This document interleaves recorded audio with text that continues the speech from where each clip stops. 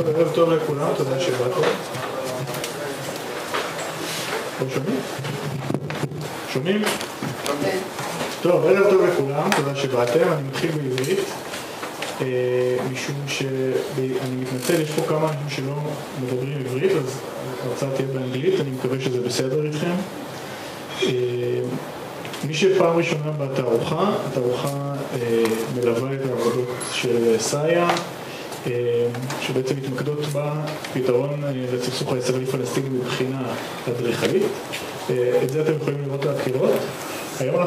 היום אנחנו מתמקדים בנושא ירושלים, ולשם כך יש לנו אורח מיוחד, עורך דין דני זיידמן, שהקדיש את חייו, או לפחות את 15 השנים האחרונות, לשאלה הגיאופוליטית בירושלים. אני אתן לו לדבר, אבל אני רק אגיד שמבחינתי הוא המומחה המספר אחת בכל מה שקשור לירושלים, ובכלל גם אדם חכם, אז אנחנו מאוד שמחים שהוא כאן. אז קדימה, דני. זה יהיה באנגלית, אגב, אז שוב אני מתנצל. בבקשה.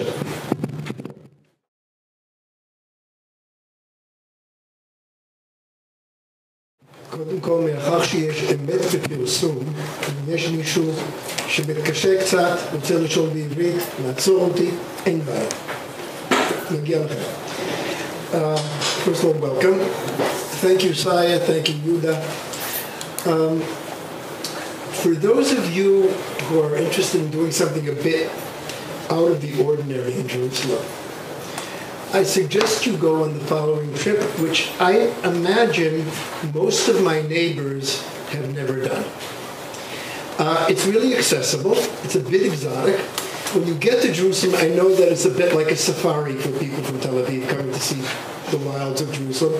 Go down the Hebron Road in the direction of Bethlehem. You can't get to Bethlehem, there's a wall. But if you go down the Hebron Road, as you approach Bethlehem, you'll see on your right-hand side to the west, you'll see Gilo, a large settlement neighborhood of about 32,000 people. On your left, you will see Har Choma. It wasn't there 13 years ago. It was a wooded hill. You'll, beyond that, see the Judean desert and the Palestinian villages in the West Bank. On the horizon, you will see Bethlehem, but as you move south, you will approach a wall. And it's a rather impressive wall. It's 9 meters high, more than 25 feet high. And there's a huge metal gate which opens once a year to allow the Latin patriarch to come in the old biblical road from Bethlehem to Jerusalem. But it doesn't end there.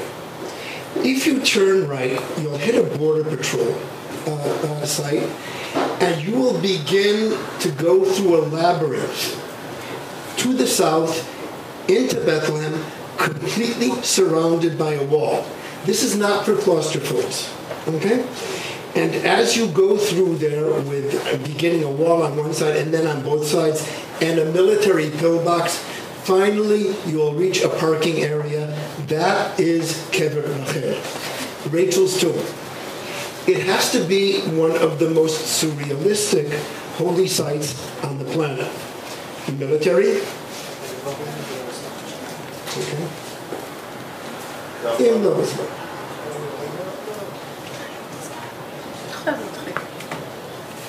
אני אסתדר בו. כן? אני אסתדר בו. לא, נעזוב את זה.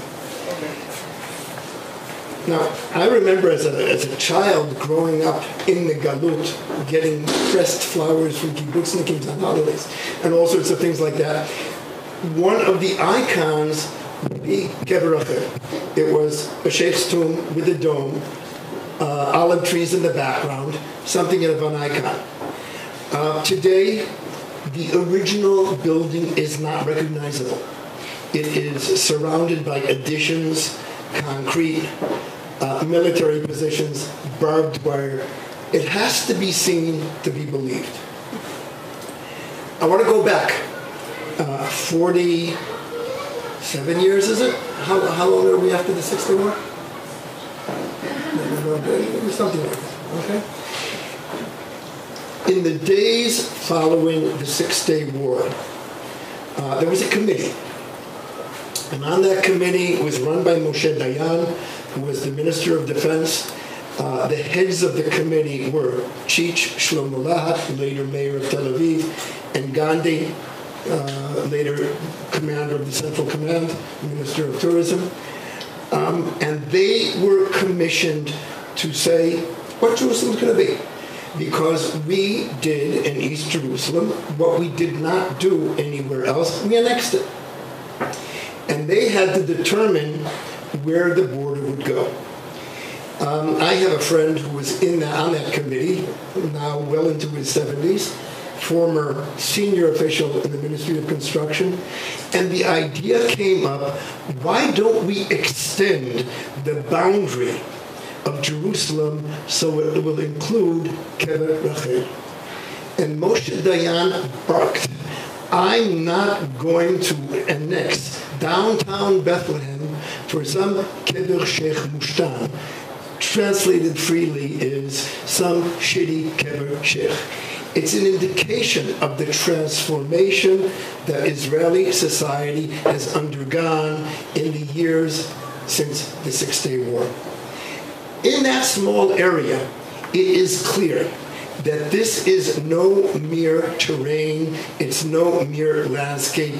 This is an arena, and it's an arena of national struggle.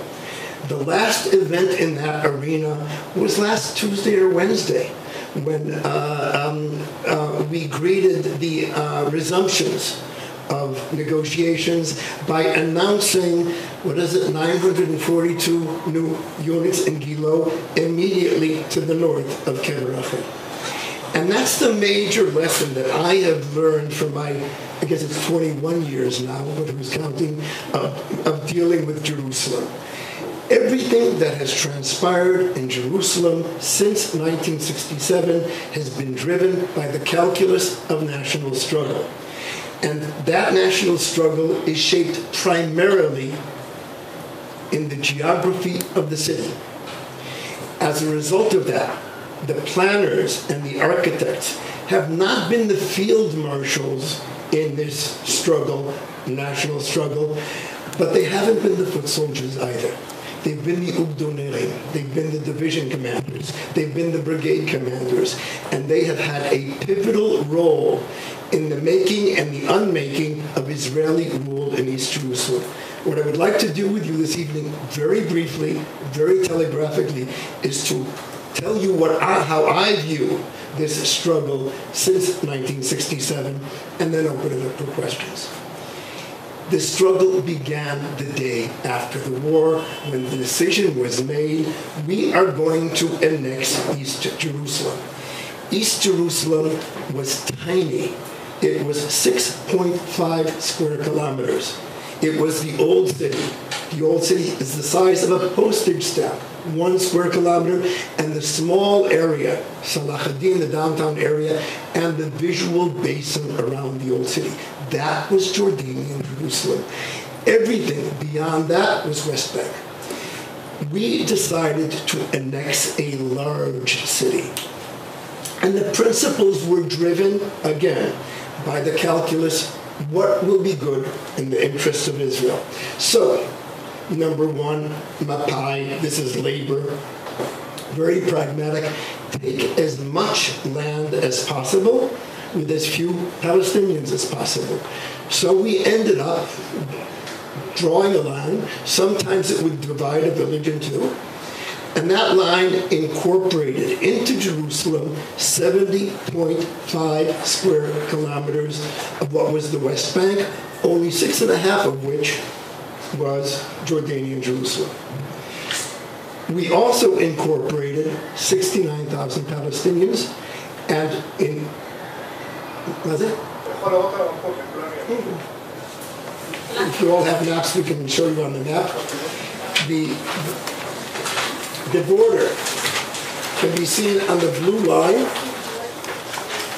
more or less parallel to the red line, 70.5 square kilometers. On what basis? Number one, we were in the wake of the trauma of 1967, take the hills. The Jordanians bombarded West Jerusalem from the hills, take the hills. So you take Hilo, you take Ramot, etc. Number two, second trauma of the war. Heal the breach, the wound in the urban fabric. One of the great traumas of 1967 and between 1949 and 1967 was the isolation of Mount Scopus. So immediately you include Mount Scopus and that area within Jerusalem. Finally, you can't have a national capital that respects itself without having an airport. So send a finger up to the north in the direction of Ramallah so that you will include the Hollandia airport. In the ensuing years, the goal of Israeli policies have remained constant and have not changed, even though much of the political climate has. The goal was to create facts on the ground that A, would guarantee a strong and robust Israeli majority in the city of Jerusalem. In 1967, the Israeli population was 75% of the population, the Palestinians were 25%. The declared goal, the euphemism, maintain the demographic balance of the city. Secondly, create that balance not in West Jerusalem, but throughout Jerusalem, and to create facts by large settlement neighborhoods that will make the political division of the city impossible. That is the driving engine of all planning in Jerusalem, with rare exception. What were the mechanisms? Since 1967, Israel expropriated 35% of the privately owned land in East Jerusalem, overwhelmingly from Palestinians. That means that for each 3 balatot, tiles, Israel took 1. Were the Palestinians entitled to compensation? Yes. Did they take it? No. Accepting compensation would be acquiescence to the legitimacy of Israeli rule. They didn't. We got it. We didn't pay for it. On the expropriated lands, we built upwards of 53,000 residential units, for Israelis only. Until 2009, it was illegal to sell or lease property to Palestinians from East Jerusalem in the settlement neighborhoods. That was amended. It is now legal. But offering a Palestinian from East Jerusalem to buy an apartment in Gilo is like offering somebody from Shkunat HaTikva the opportunity to buy a villa in Savion. It sounds great. It just is fictitious.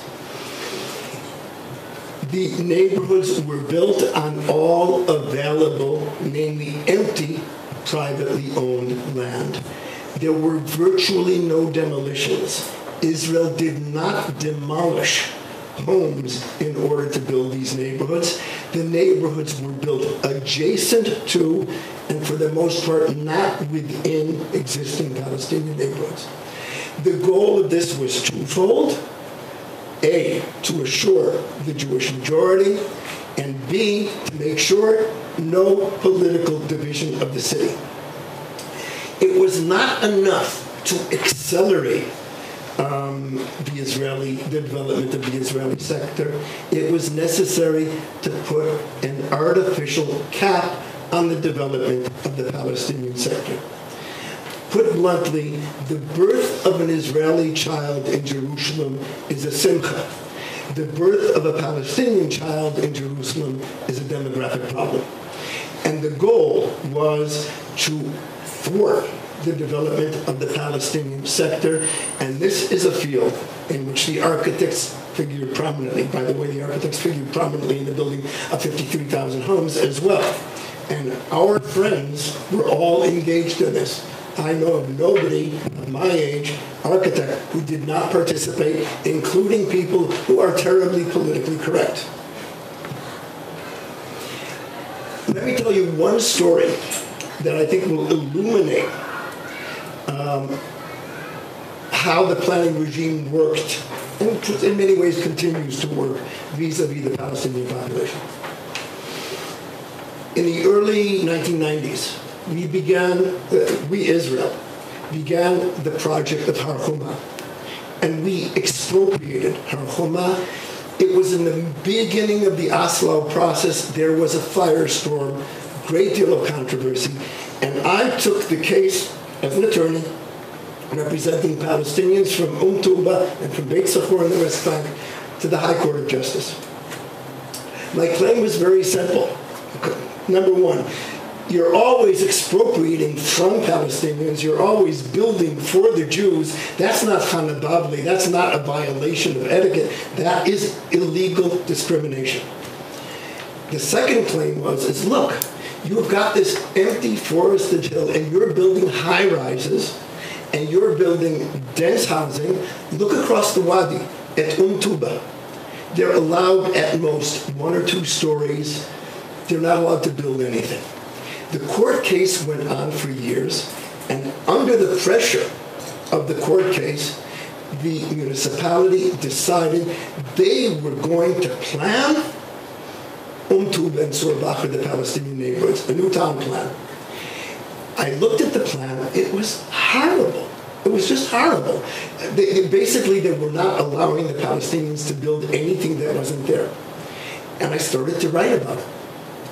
Well, I get a phone call from a fairly prominent town planner in Jerusalem. Old Sanach, he's sort of like out of the Gashash routine. But a very good professional town planner. And he said, Dani, you don't know what they've done to me. They hired me. I won the Mikras. I won the bid to plan the Palestinian neighborhood of Surbacher. And they said to me, you can plan it any way you like, as long as you obey 3 parameters. A, the blue line is fixed. Hakava kahol, the borders of the plan. 2, this is your programma. This is your program for public institutions. Fine. How many schools? How many clinics? Things of that nature. And 3, this is the maximum number of residential units you're allowed to include in the plan. And he said, that's great. Get to work. So I go out to the field, this fellow tells me, and I start counting homes. And it turned on the day that my work was commissioned, and I was told that you are allowed 1,400 residential units, there were already 1,700 residential units in Surbacher. I could not plan 1 additional unit. At best, I could legalize some of the illegal units. This was all done under the mantra of maintaining the demographic balance of the city. I'm not here to preach. I'm not here to criticize. We can talk judgmentally perhaps later. Just let me give you a couple of the statistics. You know, you hear on occasion about home demolitions in East Jerusalem. Very controversial, especially when Mayor Barkat decides to do it at the very hour that he's meeting with Hillary Clinton. The Clintons don't like things like that. Well, what are the statistics? Okay. In 1967, there were 69,000 Palestinians in East Jerusalem. There were 12,600 homes. Today, there are upwards of 45,000 homes. We've gone from 12,600 to above 45,000. We really don't know the real number because nobody counts in Machane Plishim Shuafat in the refugee camp. And there are 293,000 residents. That's a huge increase. How many building permits did Israel give, did the Jerusalem municipality give between 1967 and today? About 4,100.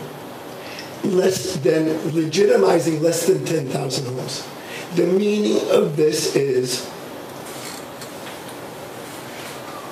Well over 50% of the homes in East Jerusalem today, in the Palestinian sector, have been built without permits. Part of this is their fighting back and saying, you don't let us build it, we're going to build illegally. There is an element of their national struggle.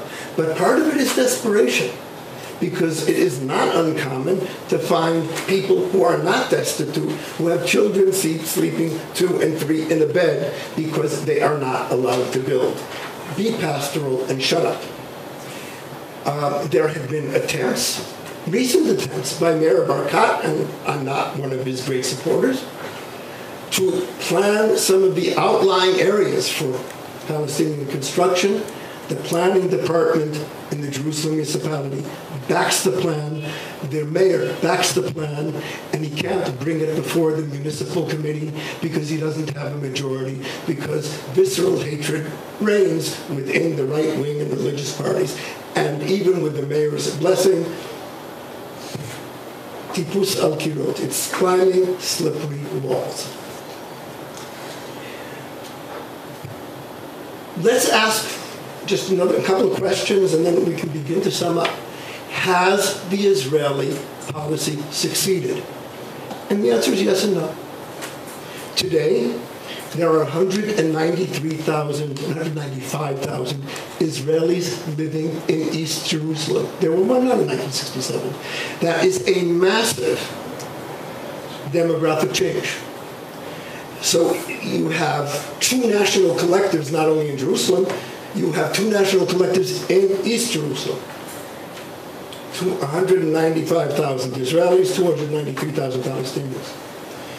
It is clear that many of these changes are irrevocable. I think that no one, except those who fantasize about the utopian one-state solution or the destruction of the State of Israel, nobody anticipates the dismantlement of Gilo or Ramot, each of which are the sizes of small cities. And the Palestinians have accommodated themselves that regardless of the political future of Jerusalem, these will become part of Israel in the framework of a land swap. In that sense, the Israeli policies have clearly succeeded. But in many other ways, it's been an abject failure.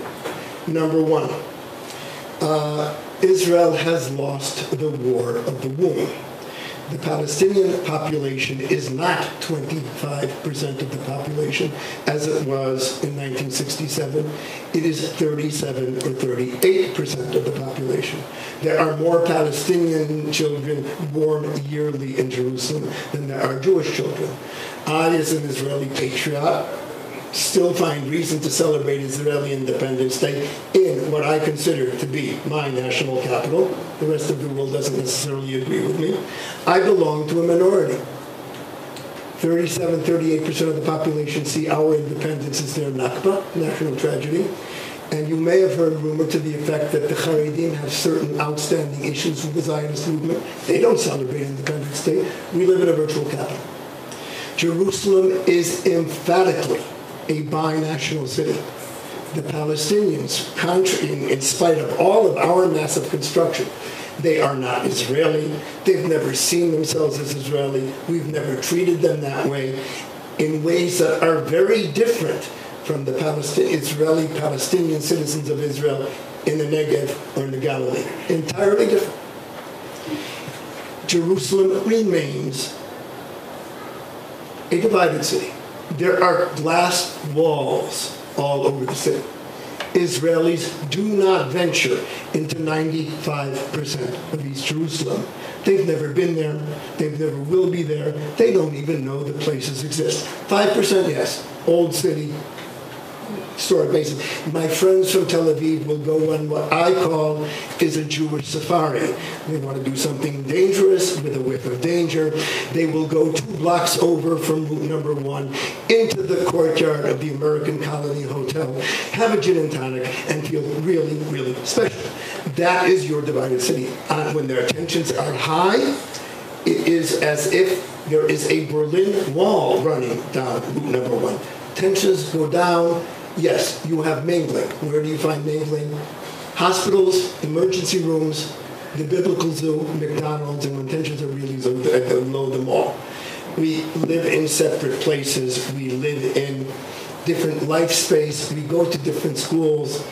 Israel cannot deliver a letter in East Jerusalem because we cannot give credible street names to the streets and numbers to the houses.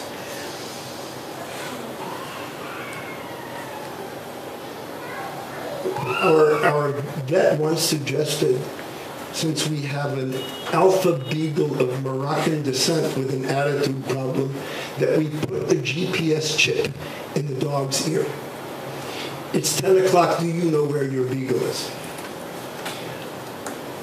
I think in Orwellian terms, what would happen if you were to put a GPS chip in the ear of every Israeli and every Palestinian so you could separate between the two?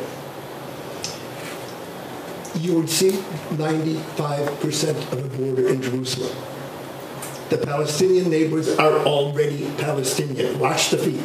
Only Palestinians live there and work there. The Israeli neighbors, including settlement neighbors in East Jerusalem, not the ones in Silwan and Ras Al-Mud, large ones, Israel. The border already exists. Fast forward. Two last things. One big thing has changed. We haven't absorbed it yet, but it's changed. And that is, today, it is an international commonplace, becoming more outspoken, that the only way of ending this conflict is the two-state solution, and the only way of implementing the two-state solution is inside the city of Jerusalem. It is a total national consensus, with the exception of the Canadian Foreign Ministry and Pastor Hagee. Can you repeat that? I didn't get the last sentence. There is an international consensus, wall to wall, with rare exception. The Canadian Foreign Minister is an exception. Pastor Hagee, the evangelical movement, is an exception. That the only way that this conflict will end is in a political division of the city of Jerusalem. As a result of that, actions that were acceptable or forgivable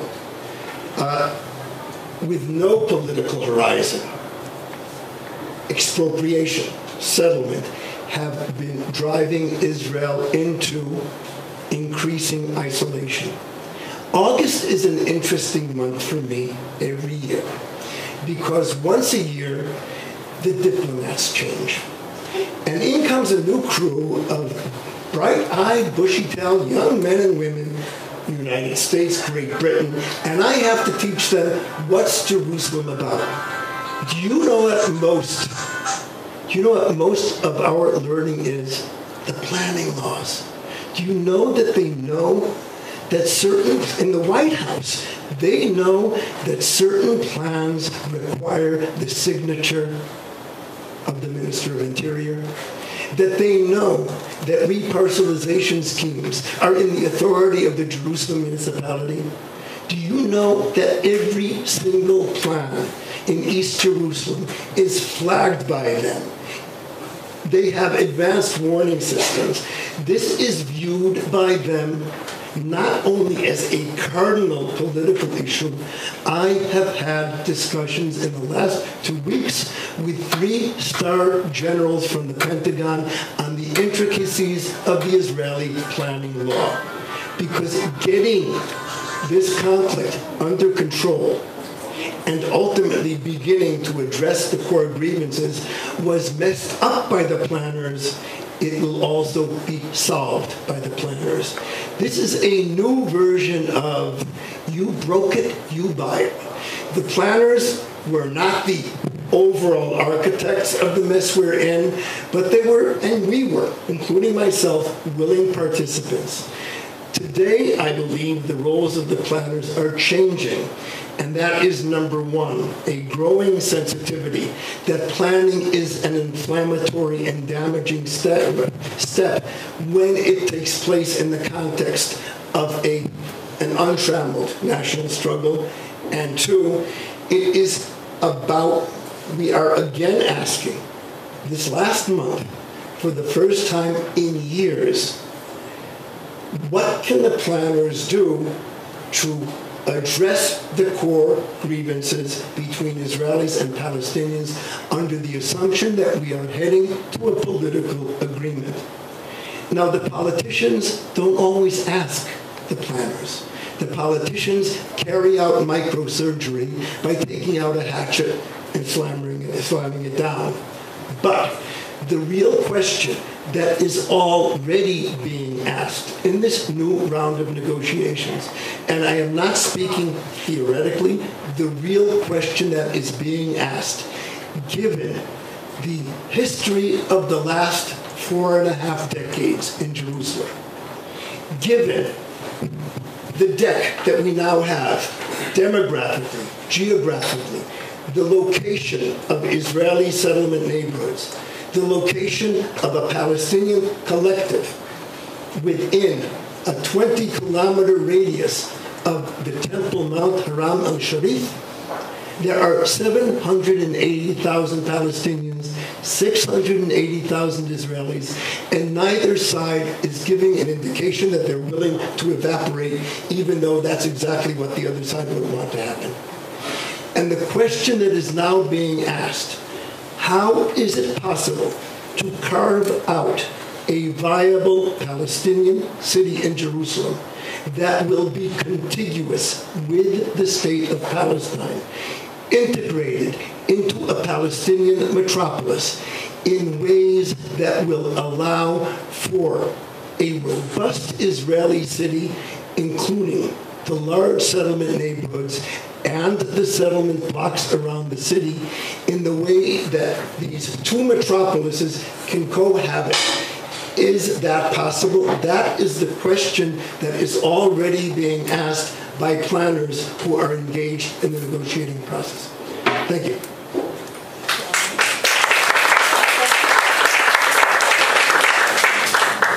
Questions, and you can ask in English or Hebrew, and if you'd like, I can translate that with you.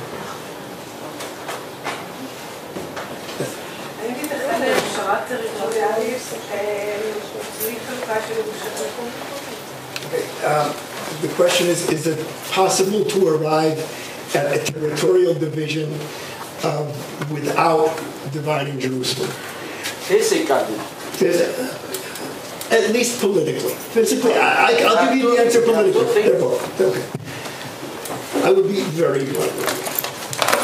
If you come to me and say, you don't believe an agreement between Israelis and Palestinians is possible, I will disagree with you vehemently. I think it is possible. It's going to be very typical, but it's possible. But I think that if you say it's not possible, you can make a very, very compelling argument. I mean, there's a very good argument to say this is an insoluble conflict. If, on the other hand, you come to me and say, you know, an agreement is possible, but we will maintain the mantra. What's the mantra? Jerusalem, the capital of Israel, that will never be redivided, which is one word. And an hour, you have to be able to recite it 7 times in a row in order to get elected to Congress. Okay? Jerusalem will remain complete and there will be an agreement. Now, I have no interest in embarrassing you. I will quietly take you aside and ask you, have you been smoking something? Because obviously you and I are not living in the same universe. This conflict may never end. If it ends inside Jerusalem. It ends with every Palestinian neighborhood no longer being under Israeli sovereignty. In Yirtzeh Hashem, it ends with none of the large settlement neighborhoods having to be affected by that. That's still possible today. So my answer is, the conflict may never end. If it does, I can show you where it does. Okay? Your question, which you sort of tacked on, which is a great one. Does this have to be a physical boundary? Okay? I could sell you a bill of goods and say, no, we're just talking politically. It's all going to be kumbaya, we're going to get along and we're going to walk off into the sunset. I've been out in the streets of Jerusalem, East Jerusalem, almost every day for the last 21 years. And my lesson is as follows. If there will be a permanent status agreement, please know, and I learned this from Dad, not a peace agreement, permanent status, peace reminds me of Isaiah, lions, lambs. The Palestinians would love to drive us into the sea. My friends, we would like to drive them across the Jordan River into the desert to die. Neither of those options is immediately available. The two-state solution is the next best approximation. It is the way we get rid of each other. It's not a terribly romantic vision, but I believe that will be the driving engine of any political agreement, both on the Israeli side and on the Palestinian side. Shlomo Gazit, who was the first military governor in the West Bank, and later to become head of Israeli intelligence, once told me, I never liked Oslo because I was never sure if Oslo was a marriage or a divorce. Well, I'm telling you now, the agreement between Israelis and Palestinians will be a divorce. And there will be a hard, impermeable border in Jerusalem, at least in the beginning. Amen. It need not be a wall, but I will need to present a passport in order to visit my friends in Sheikh Jarrah or in the Shuafat refugee camp. Having said that, these are small stuff that you learn from. There's hardly a week that goes by that I don't get a phone call. You don't know me, I'm a settler, but I've got this Palestinian friend, can you help me? There are all sorts of hidden veins and arteries under the surface that are stillborn now. They can't thrive because of occupation in the Israeli wall or whatever you want to call it. The day the border goes up is the day the border begins to unravel. 10 years, 20 years after an agreement, that border will begin to open up and breathe. It will be decided more by life than by politicians and yojis, and they're not always the same thing, okay? But there is no way of getting to there without the divorce. The reconciliation begins the day after the divorce. East Jerusalem is going to take a generation to heal after the border is put there. But it won't begin to heal until it is. It's perceived that I stand here and and pillory criticize Israeli policies and what the architects did and what the...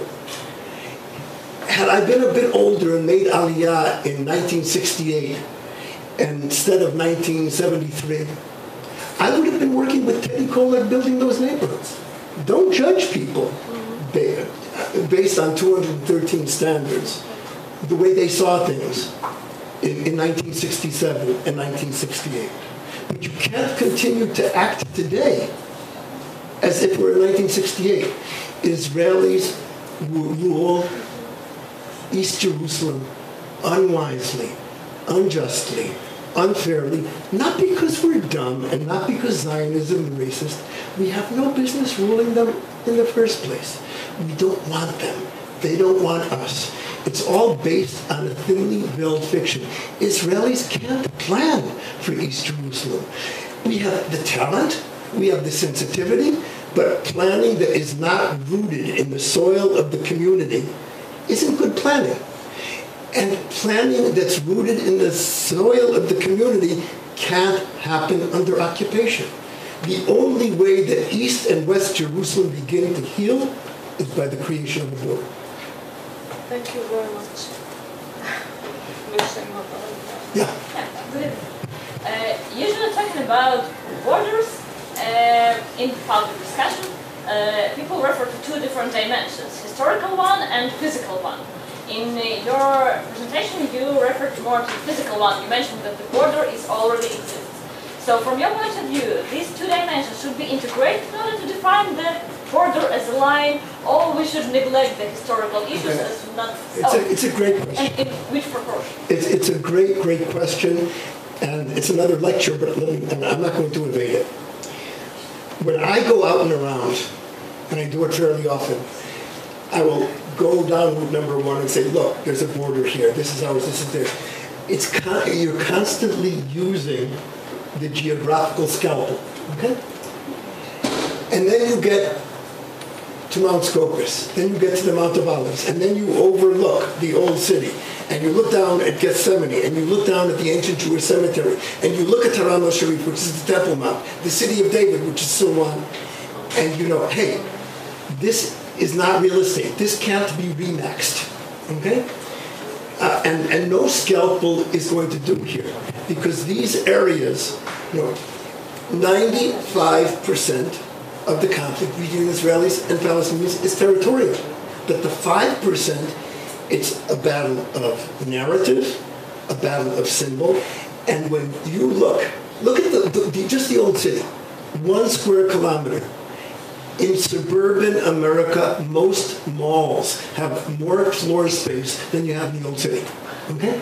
And in this 1 square kilometer, you have 3 mutually incompatible religious narratives. Judaism, Christianity, and Islam.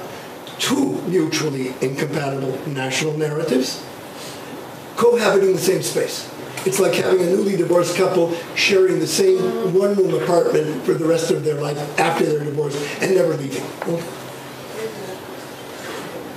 That means that in and around the old city, it will be necessary to deviate from the primitive principles of territorial sovereignty.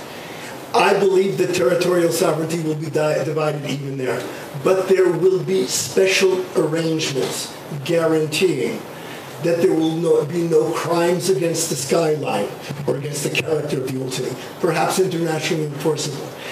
Guarantees, I believe, international, even if the sovereignty that is divided, that will protect the access to and integrity of religious and historical sites. An agreement, any agreement that fails to address the fears and the views of faith communities in Israel, Palestine, but also in rural France and in Jakarta or Brooklyn is going to be a bad agreement. And by the way, this is something that the architects are also involved in. Much of the monumental architecture going on today in and around the old city is there to make a statement. This is ours. This is biblical Jerusalem. The rest of you, and in this Bible there's one testament, and the rest of you have got to get used to it. There are other ways of expressing the multiple voices of Jerusalem.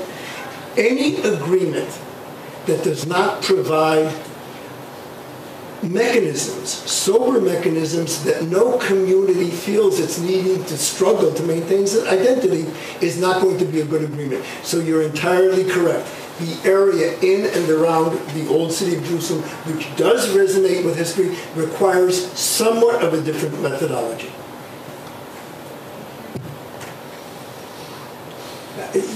I was speaking in code. Let me give you one small example of what I was talking about, this we're here thing.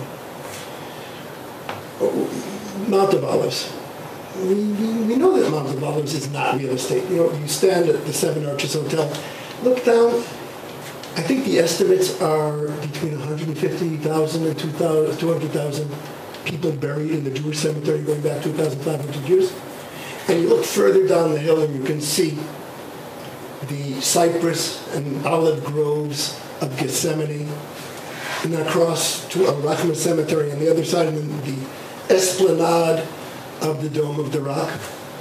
You know, it's so clear that Mount of Olives is of symbolic, iconic value for traditional Jews, the site of the resurrection when the Messiah comes. For Christians, Jesus entered Jerusalem from the Mount of Olives, spent his last night before the arrest at Gethsemane, and after the resurrection ascended to heaven from the Church of the Ascension, steeped in sacred history. And there's a Muslim tradition that in the end of days, there will be a bridge, the width of a hair, that will extend from the Mount of Olives to Haram al-Sharif. The wicked will fall into purgatory, and the righteous will make it to Haram al-Sharif and ascend to heaven. What does the Mount of Olives need most to round out its symbolic, unique character? The idea of colleges. The idea of what? Idea of colleges, מכללות צה"ל. I'm not making this up. The plan to put the idea of colleges, to take them from Glilot here and to move them to the Mount of Olives was on the agenda a week before the Obama visit.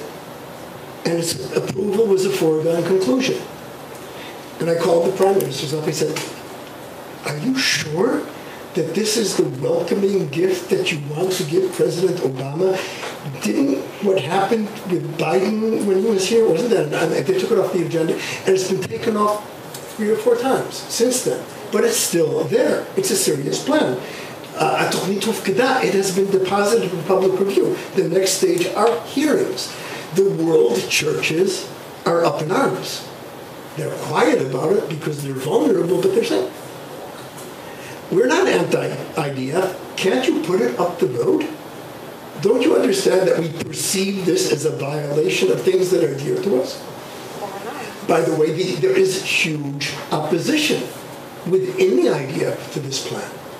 Why? Because they've received phone calls from Mullen, the previous chairman of the Joint Chiefs of Staff, and all of the military attachés in Tel Aviv, saying, guys, we send officers to your war colleges, to your defense courses.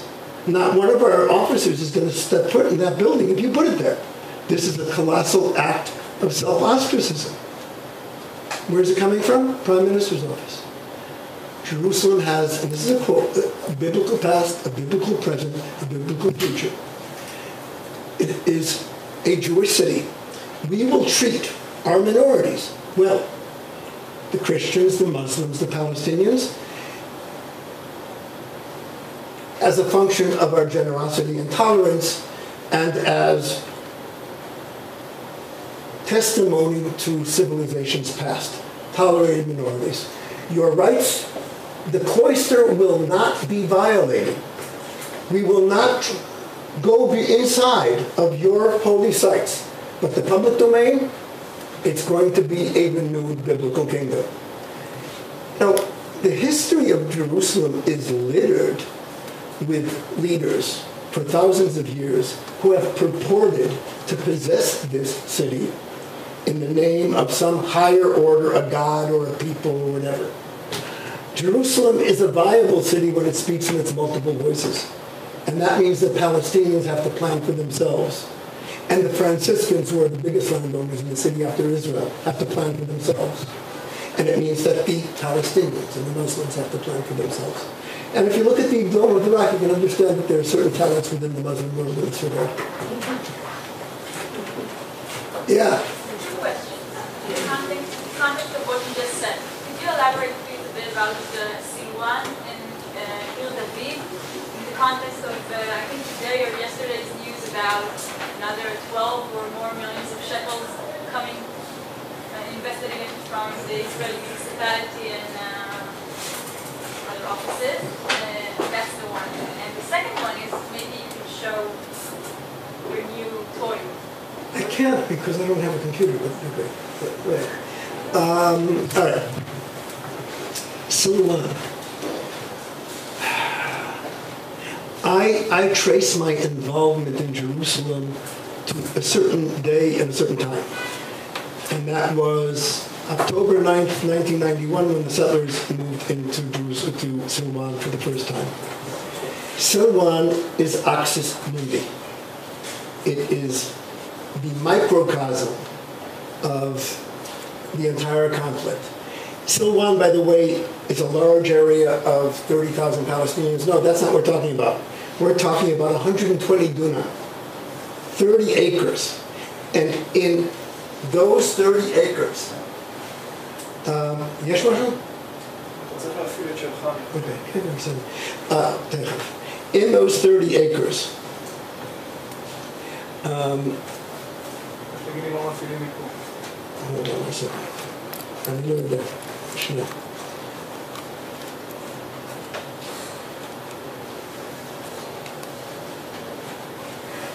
See if something comes up. Okay.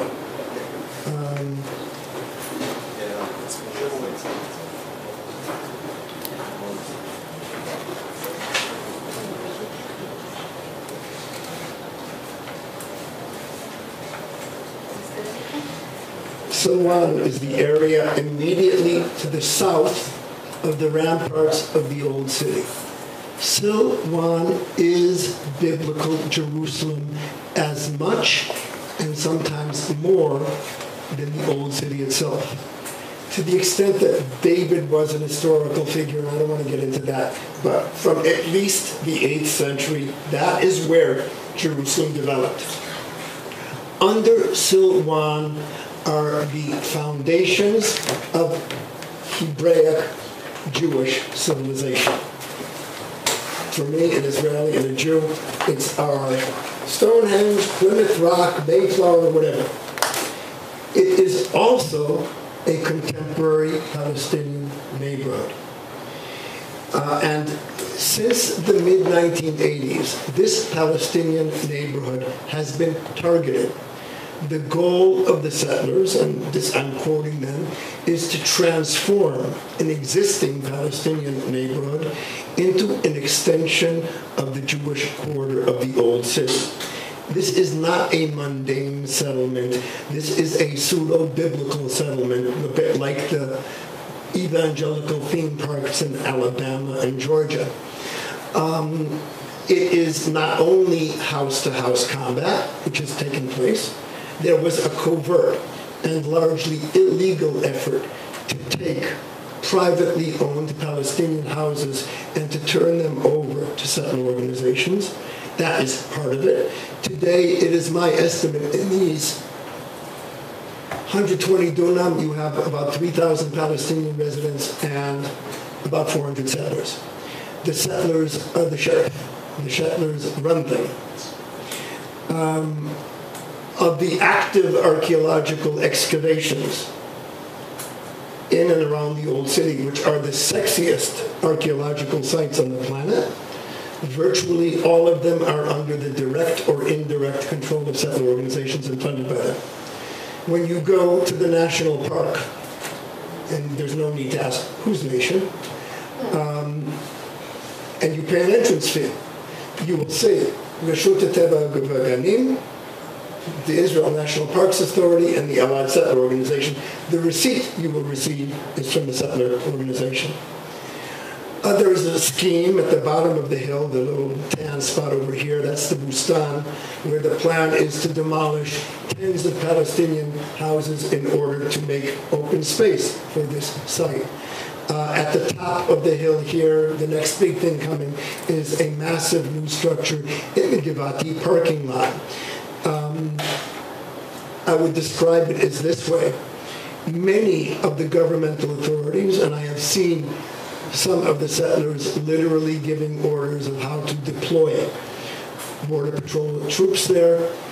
Many of the governmental authorities have been outsourced to the settler organizations, and much of the DNA, this pseudo-biblical, semi-messianic DNA, has been injected into the decision-making authorities, from the land authority, the antiquities authority, to the Reshut HaTeva V'Ganim. Who is the director of the Jerusalem district of the National Parks Authority? The guy who ran the Settler Center 5 years ago, and he's now doing the same thing except in government. Who is the current Director General of Naftali Bennett's Office of Jerusalem Affairs, a guy by the name of Dvir Kahana, one of the key settler activists? What you're seeing is, in one small area, tiny, you have the territorial component, the biblical component, the symbolic component, the demolitions, the house-to-house combat. It is all there. People often ask me, is the third intifada going to break out? I tend to doubt it, but it's already broken out and so on. On a nightly basis, Molotov cocktails arrests any political activity in Silwan that is more radical than a Cub Scout troop. You're hauled off into jail. I think that Israel has a flawed but feisty scene. We're probably more flawed than we were a few years ago, but we're not doing bad. When you hit Silwan, Israeli, the flawed democracy of Israel morphs into a regime. Park the Israeli Bill of Rights at the entrance to Silwan. Anyway, the toy. This has just come out a day or two ago. The folks from Saiya helped produce it. It is an iPad app, which is downloadable only for iPad because it's clear that only Apple is worthy of our efforts because Apple is the pinnacle of civilization. Actually, we can't afford an Android but there will be web-based applications for this in the near future. And there are just a few things that you can do here. Number one, you can go on a virtual tour with me by starting out on number one, and this will come up and all sorts of things.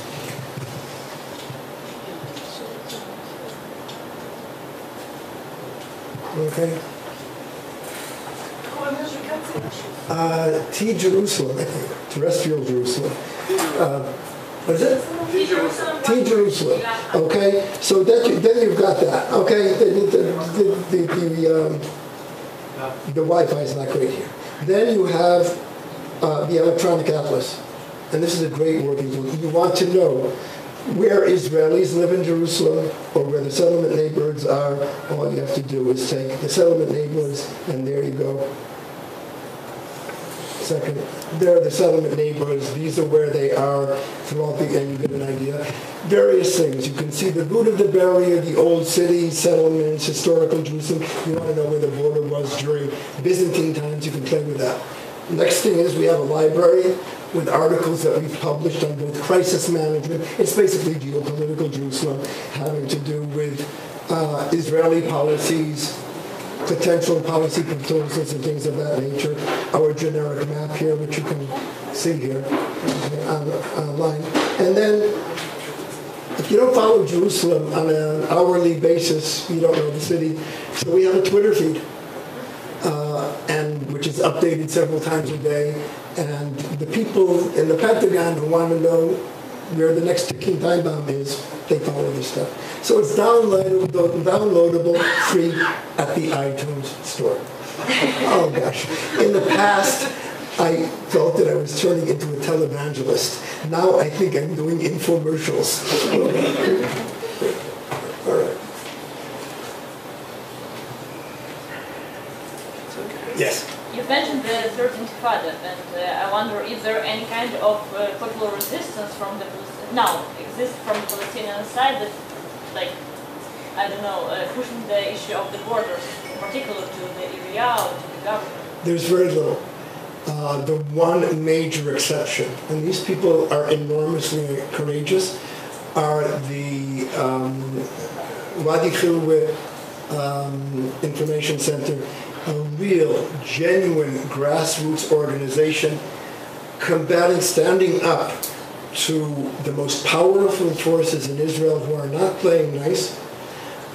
These are the people on the hill in Silwan. Their leaders are brought into interrogation constantly, often on trumped-up charges. They're getting support from all sorts of moderate politicians. It's not doing them any good. It is a genuine, nonviolent resistance movement, which is one of the reasons why it's being crushed. Palestinian society in East Jerusalem is atomized. It's always been atomized for various reasons, the political culture of the Palestinians, but we have helped atomize it. The last time there was leadership within the Palestinians of East Jerusalem was with Faisal Husseini, who died in May of 2001. He was not replaced. Israel systematically, since the outbreak of the Second Intifada, systematically crushes any genuine political activity. That was not the case in the 90s. It is today. So part of this has to do with the fact that the Palestinians have an atomized political culture in Ramallah and Gaza. Israel did not invent the atomization of the Palestinian sector. We just gave them a lot of help.